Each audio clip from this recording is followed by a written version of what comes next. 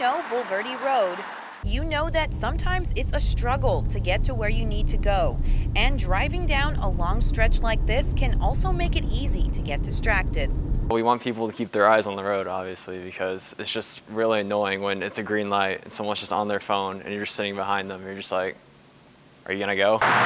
So students at Johnson High School decided to do something about it, forming the Johnson Smart Driving Club in 2012 with parent volunteer Melinda Cox at the helm. The Johnson PTSA Smart Driving Club works on campus. We work in the community. We work with community members, safety organizations, TxDot, SAPD, hospitals, pretty much anywhere we can in order to get out a safe driving message. 17-year-old Ethan Waters is one of the students in the club. He decided to join during his sophomore year after he got his driver's license. I personally didn't want to drive distracted because, you know, it's tempting when you have your phone right there.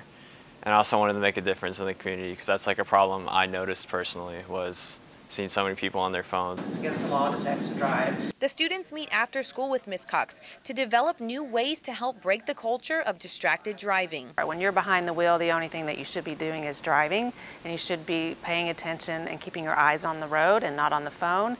It can happen in a second. A text can wait, right, and your life can't. So if someone texts you, hey, you're on your way, they're gonna assume you're on your way if you're driving. So yeah, your life, you only get one shot at life. And thanks to support from the Parent-Teacher-Student Association, administrators, parents, and teachers, their message is being heard. We've been able to start our program on the campus, but then we have reached out from everyone from Papa John's all the way up to the state capitol. I mean, our kids have been recognized on the House floor at the state capitol for their work that they've done in their communities and on their campus for safe driving.